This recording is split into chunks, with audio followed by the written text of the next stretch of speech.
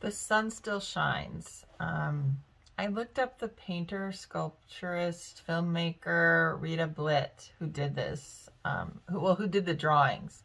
I thought it was really creative and unique. The drawings kind of appearing a little at a time. I thought that was really neat. Not just, showing each drawing in full every time. So just the creativity in that and the lighting.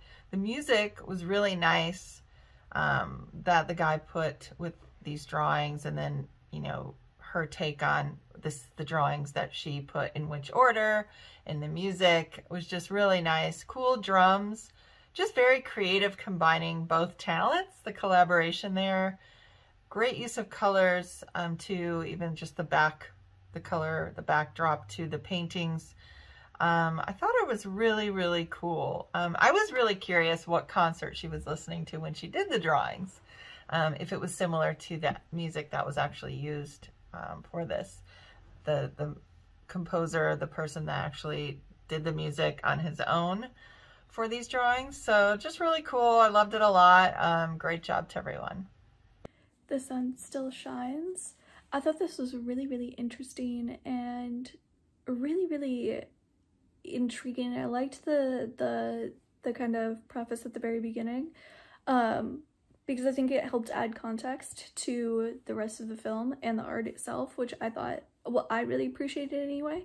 I liked having that little bit of context, and I thought it was really, really beautiful. I liked how the background colors and the way that they were kind of not grouped together, but the way that they were displayed really kind of told its own story as you were moving from kind of one section, I don't want to say location because that's not right, but as you're moving from one kind of part to the next, you got this kind of feel of this story being told, and of, these different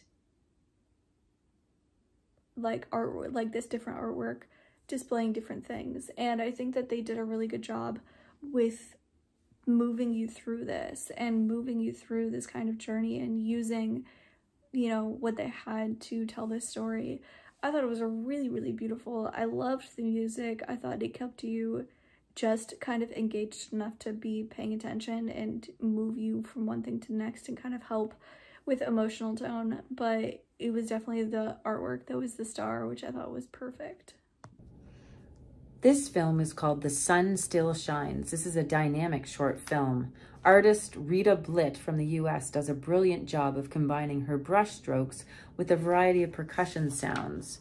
I was amazed how her work literally seemed to jump off the screen. So much activity. I love how the whole piece seemed to build and build, with breaks of lighter percussion and thinner, lighter artwork, followed by the wonderful sun and crescendo sounds. I liked hearing from the artist off the top too. The film was a feast for the eyes and ears. Great job. The sun still shines. I had a lot of fun with The Sun Still Shines. My favorite thing is how they animate their video to the beat of the percussion.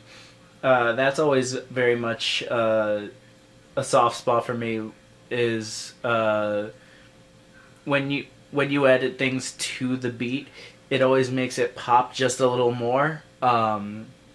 So that made this really fun to watch. And as you can tell, I definitely enjoyed it.